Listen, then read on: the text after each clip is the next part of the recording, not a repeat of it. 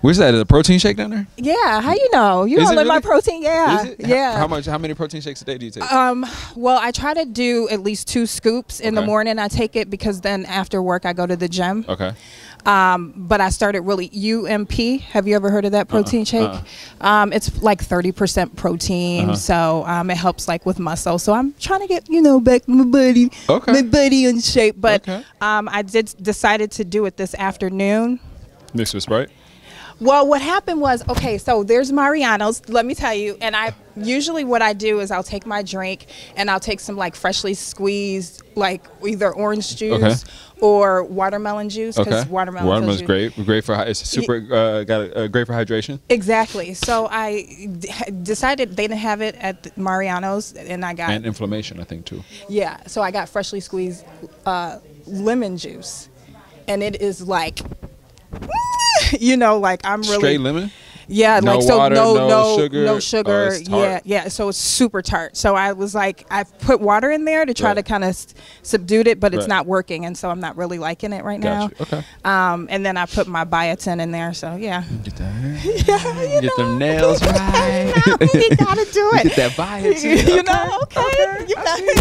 I take biotin every day too. I know. Do you? Yeah, you know why? It helps with your skin too. My mom took it, so I just grew up taking it. Like, really? She took it, yeah. So like, it was just a thing where it was just like something. Biotin, It's just one of those things I take in the morning. Yeah. So it does really help. Every day, I probably do it every other day. Well, you still got a nice head of hair, so I need a haircut, but that's a whole. No, you all good. You all good. But it's great talking to you. First of all, I'm a little mad because we're not gonna get like a long time with you, like you were on the Breakfast Club just recently, and you were really, they got a whole all of Jay, but I'm only getting 5 minutes of Jay today. They got like 30 something, 40 minutes. Yeah. But let's talk about why you're here at Macy's first of all, celebrating Black History Month. Absolutely. What is Black History Month? How important is that for you to celebrate and talk about it? It's insanely important. I think it's interesting. I grew up moving around so much. So for a long time, Black History Month was something that I kind of missed because I wasn't around for it. And then once we were here and getting the opportunity to actually experience it and getting to live in a place where I went to high school, actually even more so, because it's had such deep roots in history and in Black history, and just learning some of those stories and the stories of those that weren't told and the stories that were forgotten and the stories that we kind of take for granted. And Black History Month to me is just bringing all those stories to light again and kind of honoring all those people who've paved the way for us to be sitting here today, right? Who have paved the way for our 44th president, you know what I mean? And the roads that he's paved for people, going forward. And so I think it's insanely important that we always, kind of give back and we honor and respect those who were before us and teach. It's also a thing of like, it's just not taught in school. So this is an opportunity to teach people of, how, people with melanin in their skin have had massive impact on the way this country is shaped, and civil rights. Yeah. Is there anything in school that you're like, damn, I'm kind of mad that I didn't learn this earlier, and that you're finding out now, going back and learning about Black history, or some of the ancestors or people that paved the way? Yeah, there's a couple things that have come out recently that I didn't really know of. One of Walt Disney's chief animators was a Black cat. Hidden Figures. I didn't know about Hidden Figures. Yeah. The guy who birthed the internet was actually a Black cat. Yeah, really? Yeah. So like, there's things, and these are all things that I found out again in the last few weeks, and since Black History Month started, and it's just dope. It's dope to know that like that we're a part of that, and that we've created and have been a part of some movements and things that hopefully will stand the test of time. To this point they have. They've the internet is the biggest thing on the planet right now. The single biggest thing on the planet right now is probably the internet. Obviously it's all digital and zeros and ones, but you know, that's amazing to know that somebody did that. It's also amazing to know that one of Disney's chief animators was a black cat, and Walt Disney was not known to necessarily like black people. You know, isn't that a little something? Yeah. You know, so before they rush you off, because I'm trying to wrap everything up really quickly, let's talk about Insecure. I got a chance to interview Issa and Issa. I'm sorry. No, you good. You good. And we talked about the show, but I didn't really get to talk about it in depth. Right.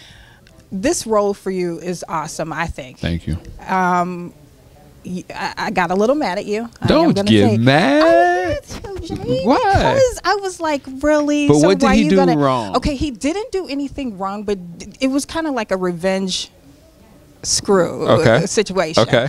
And why even do We know that? what kind of program this is. We don't say that word.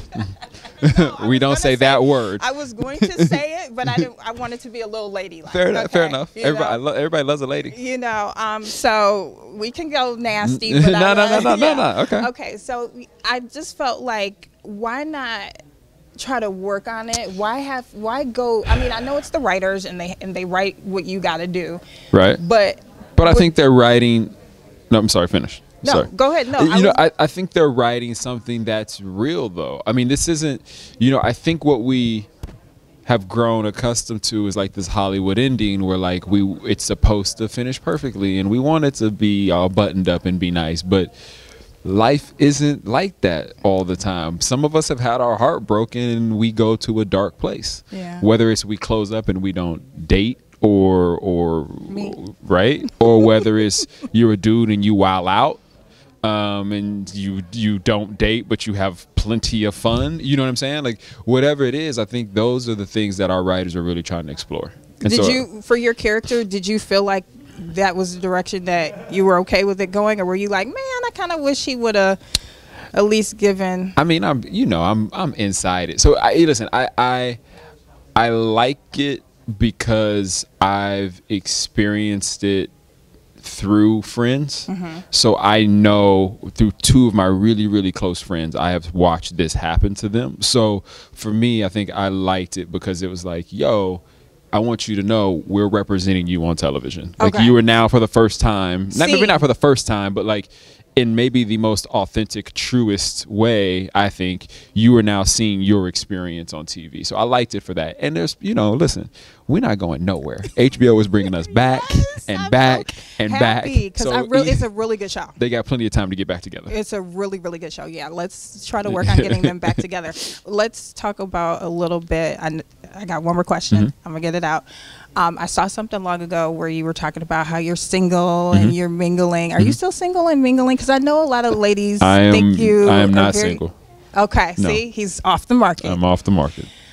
Finally, Jay. I was like, there's someone that's going to pick you up really quickly. I'm off the market. Yeah, Okay. Well, happy Black History Month. You too. And looking forward to more Insecure. Yeah, thank you. This hopefully this summer. Okay, cool. I don't know if I'm supposed to say that, so maybe you should edit that part out. But yeah. Okay. In 2017. 2017, it's coming. Yeah, All right, cool. Well, have a great rest of your night and enjoy Chicago. It's kind of cold. Thank you. Yeah, it's very cold. Yeah. No, not kind of. I was in LA and I'm like, when I came back here, I was like, Yeah, this is real. It's like in your bones. Yeah, no, seriously. Yeah. You don't understand. Last week I came back from, and I didn't get to do like Grammys weekend, but I came back and I didn't have my jacket and everything prepared for it. And I was like, what did I do? Like, where am I? Really? All right, Jay. Great talking to you. You too. Thank you.